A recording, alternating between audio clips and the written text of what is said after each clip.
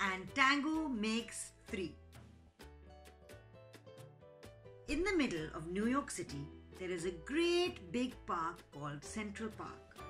Children love to play there. It has a toy boat pond where they can sail their boats. It has a carousel to ride on in the summer and an ice rink to skate on in winter. Best of all, it has its very own zoo. Every day, families of all kinds go to visit the animals that live there. There's so many animals. But children and their parents aren't the only families at the zoo. The animals make families of their own. There are red panda bear families with mothers and fathers and furry red panda bear cubs. There are monkey dads and monkey mums raising noisy monkey babies. There are toad families and toucan families and cotton-top tamarin families too. And in the penguin house, there are penguin families. Every year, at the very same time, the girl penguins start noticing the boy penguins. And the boy penguins start noticing the girls. When the right girl and the right boy find each other, they become a couple.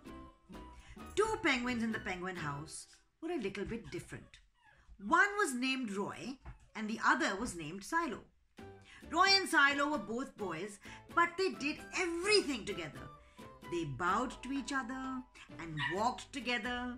They sang to each other and swam together. Wherever Roy went, Silo went too. They didn't spend much time with the girl penguins, and the girl penguins didn't spend much time with them. Instead, Roy and Silo wound their necks around each other.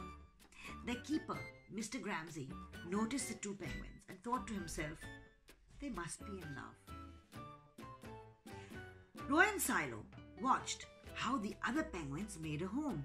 So they built a nest of stones for themselves. Every night, Roy and Silo slept there together just like the other penguin couples. And every morning, Roy and Silo woke up together. But one day, Roy and Silo saw that the other couples could do something they could not. The mama penguin would lay an egg. She and the papa penguin would take turns keeping the egg warm until finally it would hatch, and then there would be a baby penguin. Roy and Silo had no egg to sit on and keep warm. They had no baby chick to feed and cuddle and love. Their nest was nice, but it was a little empty. One day, Roy found something that looked like what the other penguins were hatching, and he brought it to their nest. It was only a rock, but Silo carefully sat on it, and sat, and sat. When Silo got sleepy, he slept, and when Silo was done sleeping and sitting, he swam, and Roy sat. Day after day, Silo and Roy sat on the rock. But nothing happened. Then Mr. Gramsci got an idea. He found an egg that needed to be cared for, and he brought it to Roy and Silo's nest. Roy and Silo knew just what to do. They moved the egg to the center of their nest. Every day they turned it so each side stayed warm. Some days Roy sat while Silo went for food. Other days it was Silo's turn to take care of the egg. They sat in the morning and they sat at night. They sat through lunchtime and swim time and supper. They sat at the beginning of the month and they sat at the end of the month, and they sat all of the days in between. Until one day they heard a sound coming from inside their egg. Beep, beep, beep, beep, beep, beep, it said. Roy and Silo called back, squawk, squawk. Beep, beep, answered the egg. Suddenly, a tiny hole appeared in the egg's shell, and then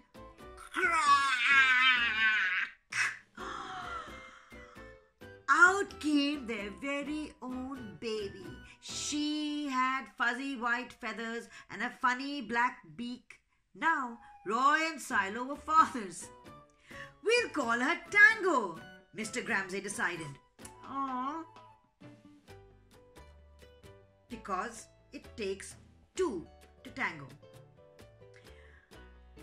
Roy and Silo taught Tango how to sing for them when she was hungry. They fed her food from their beaks. They snuggled her in their nest at night. Tango was the very first penguin in the zoo to have two daddies. Soon Tango grew strong enough to leave the nest. Roy and Silo took her for a swim, just like all the other penguin families. And all the children who came to the zoo could see Tango and her two fathers playing in the penguin house with the other penguins. Hooray, Roy! Hooray, Silo! Hooray! Welcome, Tango! They cheered. Yay! At night, 3 penguins returned to their nest. There, they snuggled together, and like all the other penguins in the penguin house, and all the other animals in the zoo, and all the families in the big city around them, they went to sleep. Aww. Author's note. All of the events in this story are true. Roy and Silo are called chin-strap penguins because of the delicate line of black feathers that loops under their beaks as if to hold a hat in place.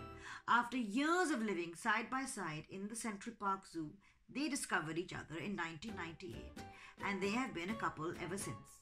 Tango, their only chick, was born from an egg laid by another penguin couple named Betty and Porky. That couple had often hatched their own eggs, but they had never been able to care for more than one at a time. So, in 2000, when Betty laid 2 fertile eggs, Rob Ramsay decided to give Roy, Silo, and one of those eggs a chance to become a family.